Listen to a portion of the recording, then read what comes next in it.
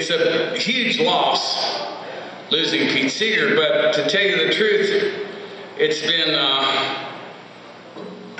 been easier than I thought it would be. I got to know Pete the last 20 years of his life, so I witnessed something pretty amazing. Something pretty, for one thing, I saw, you know, my future. I saw how I was going to be, if my voice got a little weaker when I got older, how I was going to be able to do shows. Because Pete, when his voice started going a little bit, he had nights when he could barely sing at all. He could get the audience to sing the whole fucking show. He's a genius, and there's hope for me. But just comparing a couple of things that happened, you know, we lost Pete Seeger, and Pete, I hope that I am doing what I do for anywhere near the percentage of my life that Pete was. The last time I saw Pete was at the end of the Woody Guthrie celebrations, you know, the very last show we did. And so it was, you know, it was a year and a half before he passed away, I guess, was the last time I saw him. And he was the last act on the bills at Brooklyn College. We've been doing Woody stuff all year. And he, you know, he was 94 then. He just turned 94, so I guess it wasn't that long ago. And he wasn't the oldest guy there. There was a lot of old pokies in that place. And, you know, it was a long bill. It was a bunch of old pinkos. And, you know, I was the youngster in the group. And it was like, you know, we tend to be long-winded, so the show went on and on and on. And Pete was last because he's fucking Pete Seeger. And, you know, but he was wandering around backstage the entire night.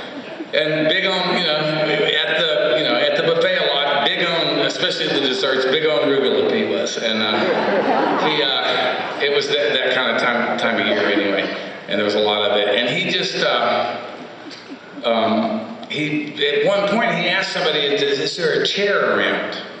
And that started whispering backstage. Did you ever see Pete Seeger perform sitting down? He just never did it. And so it was supposed to be, he's going to sit down. Pete's going to sit down. He must not feel good.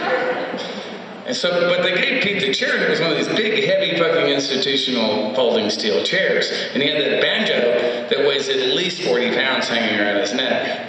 And the chair. And he's walking around backstage, talking to people for the rest of the night. I mean, easily over 2 hours. And carrying the chair, got the banjo.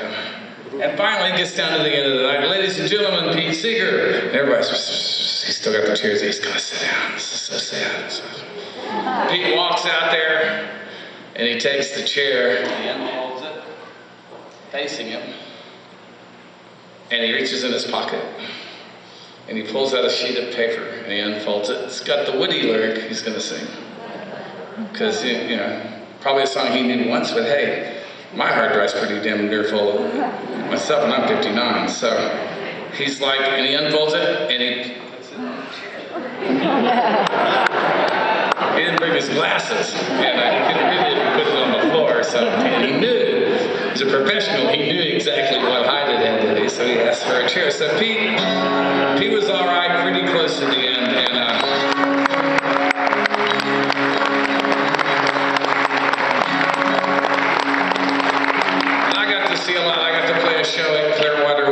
Toshi's there, right on the side, and I was scared shitless, and I did the most political set I've ever done, no doubt about it. And I wrote this song when Pete was very much alive, and I wrote it for Pete, and I played it that day, and that was really scary. And I got to play this 90th birthday at Madison Square Garden, and but this is we'll do this Pete style. And when your part comes around, you'll know it. And I'll do what Pete did. I'll give you the line, and then you come back with it and sing. Because if you don't sing, people will think you're Republicans. And if you are Republicans, people will think you're